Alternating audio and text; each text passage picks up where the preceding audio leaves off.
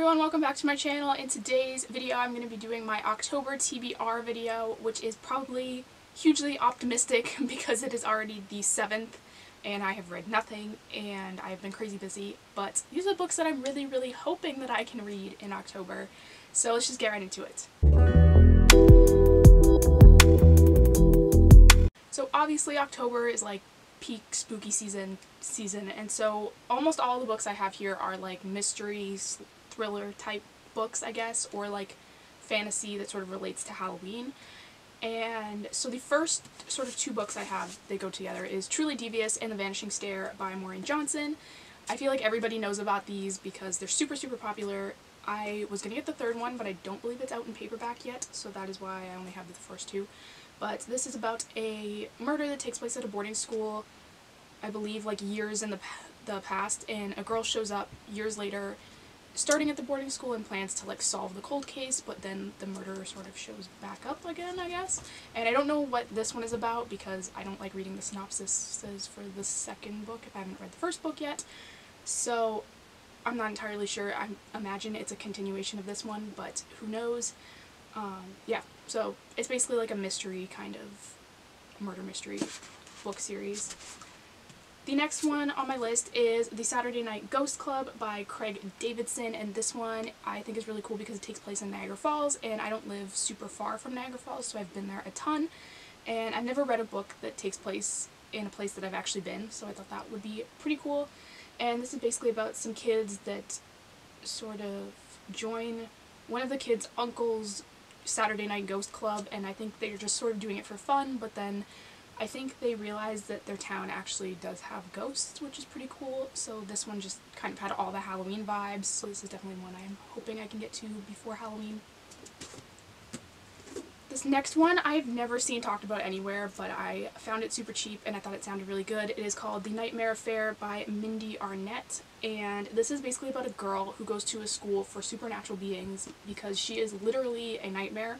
Like, she is the person that comes into people's rooms to give them nightmares, and she ends up going into this guy's room that is like 16, she's 16, so it's like awkward that she's like, for her, that she's there, and she sees his dream or nightmare or whatever, and he's dreaming about a murder, and then the murder happens in real life, so she's got to figure out who the killer is and kind of what's going on with that. And so this one sounded really cool as well.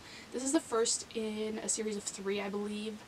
I don't have the other 2 yet, but figured to give this one a shot, and it sounds really good for Halloween as well.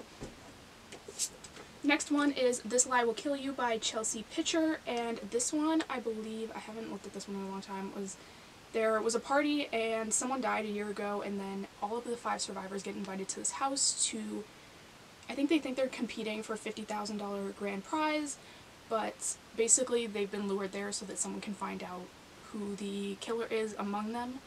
And so this one is pretty murder mystery as well. Next is Two Can Keep a Secret by Karen M. McManus. This is the same author as One of Us is Lying and One of Us is Next, which I haven't read yet, but I do want to at some point. This one is about a beauty pageant contestant or something, I think, that dies years before, and then her, like, great granddaughter, maybe she's not even related. But anyway, this girl moves to the town and basically tries to solve the murder, and I believe another girl goes missing or something like that. So this is another kind of like murder mystery kind of book as well. Next is Now Entering Addamsville by Francesca Zappia, and this one is one that I'm super excited about. This one is like the top of my Halloween vibes books. So this one is about a girl who lives in this town that's sort of famous for its ghosts, and it like brings all the tourists in and everything to come see all of like the haunted things in the town, except this girl knows that the town actually is haunted.